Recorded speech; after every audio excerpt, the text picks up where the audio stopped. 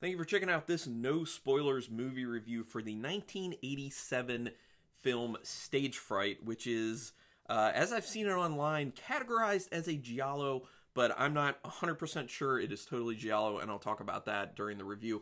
Just wanted to say up front, this is really funny because the way I'm picking a lot of these, the ones that are on the Shudder streaming service to do my reviews, I'm posting it in a Facebook group that is, I forget specifically what it's called, but it's something like the Joe Bob Briggs Mutants Drive-In. I think it's Joe Bob Briggs Drive-In Mutants group on Facebook. So it's a bunch of people who have Shudder, obviously, have been watching the Joe Bob show. So I keep putting polls in there to say, here are 3 options for Shudder films. Films that are currently on Shudder that I'll do a review for, and I let people pick them by voting. People can add to it as well, though. So there's been a string of these that people have always been picking Giallo, and it's crazy. And Stage Fright, once again, is technically one of the Giallos. So I think it's been like four films in a row that were all Giallo. So it's kind of funny. It was Deep Red, Blood and Black, Lace, Knife and Heart, and now Stage Fright. So you can check out all those reviews. But I will tell you right now, the next one that has clearly already won in the poll is going to be Prince of Darkness, the John Carpenter film.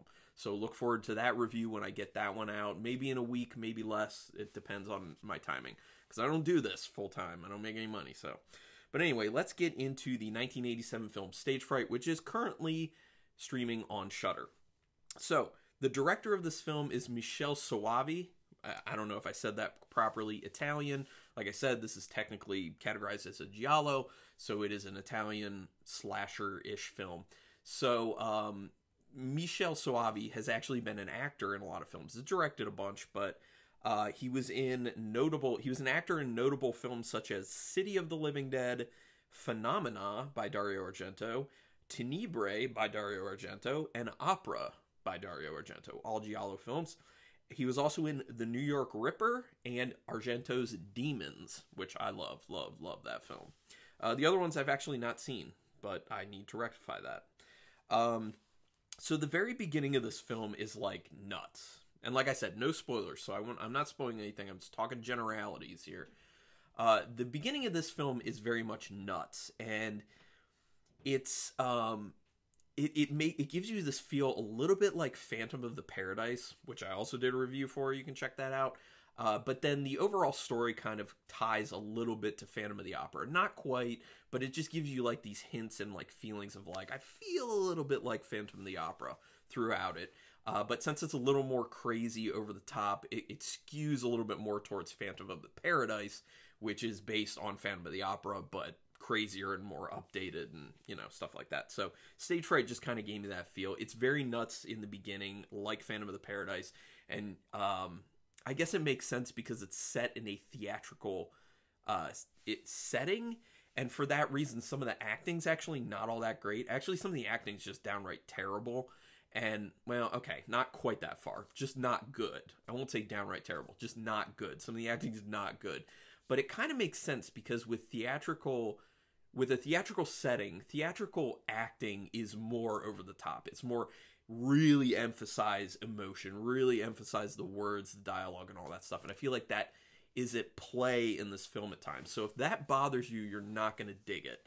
But figure out for yourself if that's something.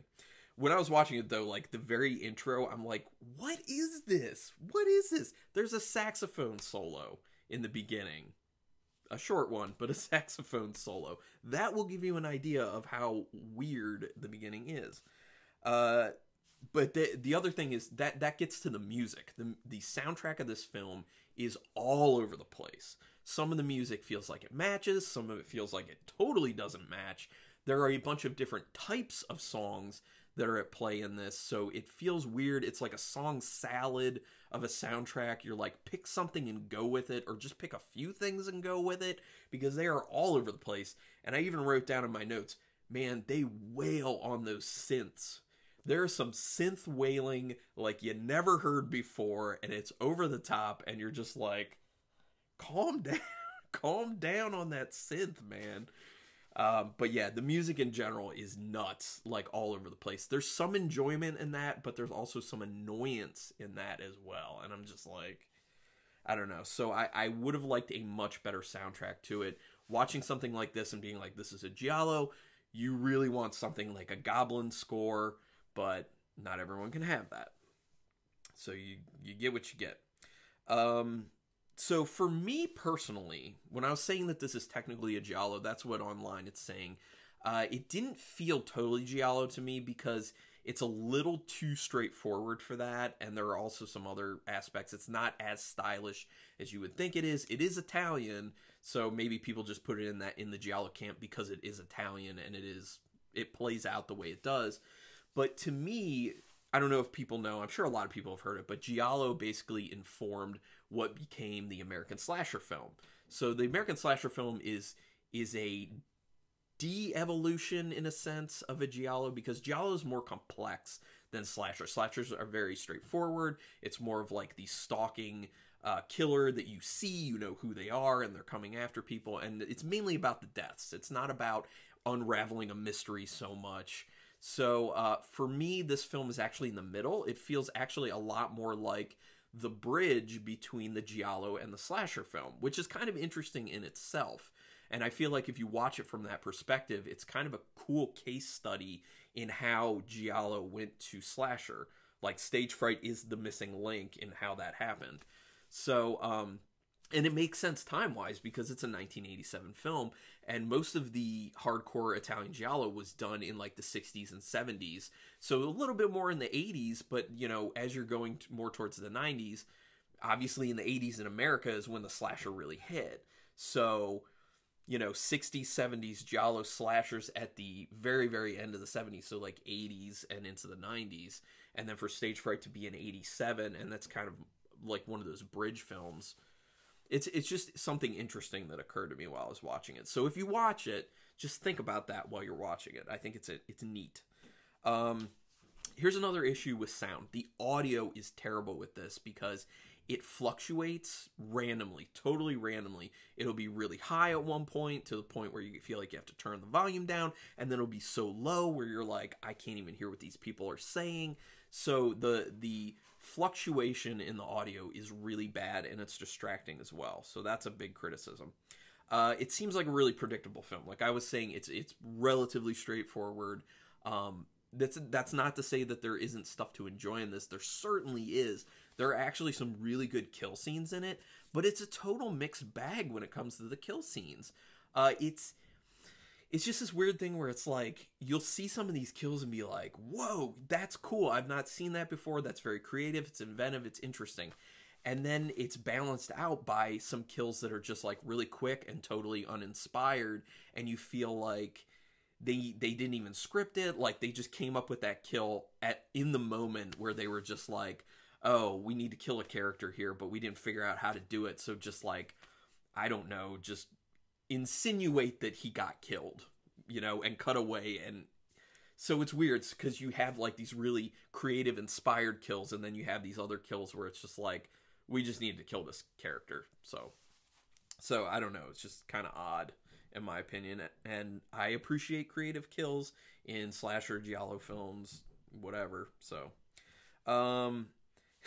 one of the things that really stood out to me is it really rides so hard the what am I looking for? The stereotype of the jerk theater director. It rides that character so hard. It is beyond ridiculous how unrealistic that character is. Like, he's in situations where you're like, even if you're a jerk, like a total jerk, you would not act this way in this situation. And it's, you know, so it's bad writing in that sense. I already talked about the Phantom of the Opera thing. There are some actually really cool, like, killer point of view shots in the film where it kind of like the camera's like going with it, and not just from the perspective of like, oh, the person doesn't see and it's coming up on them, but also from where they start the shot from, like being behind some things, and kind of like how they navigate through the stuff is very interesting and looks really good. So I really liked a bunch of those shots. And like I said, there's some good kills. With the acting, I know I was saying that there's some not good acting in this, quite a bit of not good acting. There's a lot of bad pauses with the acting, both before they start lines and after they start lines. And, you know, some people may be like, oh, well, maybe it's just because it's dubbed in English and it's just, you know, when the English picks up. No, because I was watching and their mouths don't start moving at all until they've waited for a little bit. So there's these weird pauses in the acting where, like, it's like pause, dialogue, pause, and then they go to the next scene or the next person talks. And I don't know if that was a conscious choice or if that was just the actors doing it or what, but it doesn't play well.